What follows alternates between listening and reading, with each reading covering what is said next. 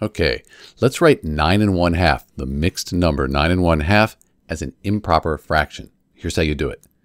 Take the whole number, 9 times 2.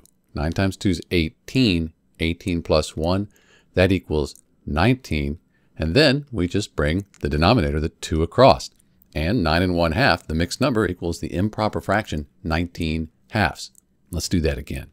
9 times 2 is 18. 18 plus 1, 19. That's the numerator. Bring the denominator across, and we're done. We got it. You can even check your work, because 2 goes into 19 9 times. 9 times 2 is 18, and we'd have 1 left over.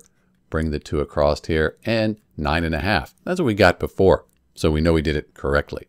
And these numbers, 9 1/2, the mixed number 9 1/2 is equal to the improper fraction 19 halves. It's just that we've represented this a little differently here as an improper fraction. This is Dr. B. Thanks for watching.